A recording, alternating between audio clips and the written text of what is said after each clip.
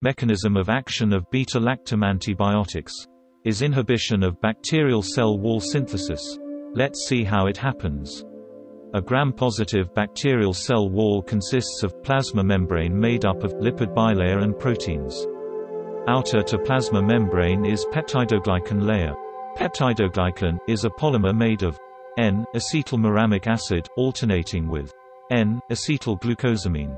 In gram-positive bacteria, the peptidoglycan layer is very thick, consisting of many strands. The lipoteichoic acid anchors the peptidoglycan layers to the lipid bilayer. Proteins called transpeptidase enzymes helps in cross-linking of the peptidoglycan strands, which is essential for the stability and rigidity of the bacterial cell wall. The transpeptidases are also called penicillin-binding proteins.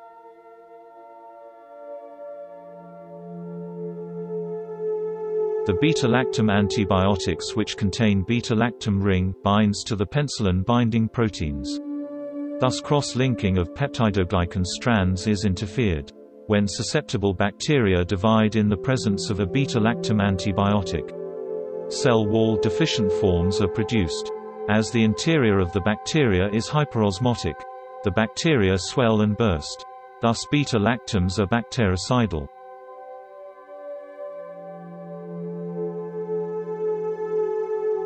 Gram-negative bacterial cell wall also consists of plasma membrane, but the peptidoglycan layer is very thin.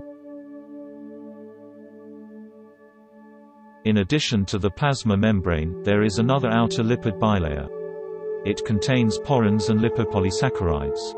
Lipopolysaccharides are specific to gram-negative bacteria. It is also known as endotoxins. As gram-negative bacteria has outer membrane and a thin peptidoglycan layer with few cross-linkings, they are less susceptible to beta-lactam antibiotics. Let's see how the bacteria develops resistance to the beta-lactam antibiotics. First is by production of beta-lactamase enzymes. It opens up the beta-lactam ring in the antibiotic, so it cannot bind to the penicillin-binding proteins. Thus the bacteria are resistant to beta-lactams. The second mechanism is by production of altered penicillin-binding proteins. It has low affinity for beta-lactams, so there is less inhibition of penicillin-binding proteins. Thus the bacteria are resistant to beta-lactams. But resistance via beta-lactamase can be overcome by combining the beta-lactams with beta-lactamase inhibitors. There are 3 beta-lactamase inhibitors available for clinical use. They are clavulanic acid, sulbactam and tazobactam.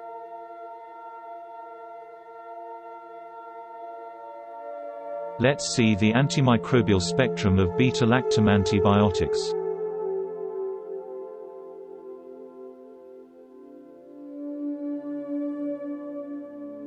Penicillin is a narrow-spectrum antibiotic.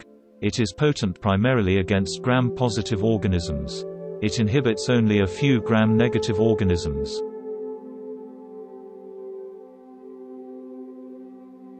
Extended-spectrum penicillins like ampicillin and amoxicillin are active against all organisms sensitive to penicillin. In addition, it inhibits many gram-negative bacilli like Haemophilus influenza, Helicobacter pylori, Escherichia coli, Salmonella, Shigella and Proteus. Piperacillin is also an extended-spectrum penicillin. It is an anti-pseudomonal penicillin. It also inhibits Klebsiella and anaerobic organisms.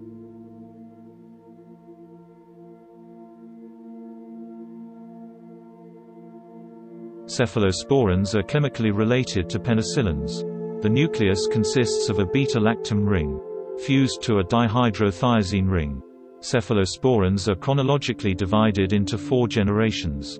But more importantly, the division takes into consideration of antibacterial spectrum, as well as potency. The first-generation drugs are mostly active against gram-positive organisms. The second-generation drugs are more active against gram-negative organisms, except Pseudomonas. The third-generation drugs are also more active against gram-negative organisms. In addition, it is active against Pseudomonas. It should be observed that, as the generation goes up, the gram-positive coverage decreases, and the gram-negative coverage increases. The fourth-generation drugs are beta-lactamase resistant, and it is a potent anti-pseudomonal agent. Let's see about other beta-lactam antibiotics. Monobactams are beta-lactam antibiotic without the other ring. Hence it is called monobactam. Aztreonam has no gram-positive coverage. It is active against gram-negatives aerobes, like aminoglycosides, and it is beta-lactamase resistant. Carbapenems like imipenem and meropenem are extremely potent broad-spectrum beta-lactam antibiotics. It has gram-positive, gram-negative, and anaerobic coverage. It is resistant to most beta-lactamases, but not active against MRSA. And this video concludes here. Let's meet you in another video covering a different antibiotic group of drugs.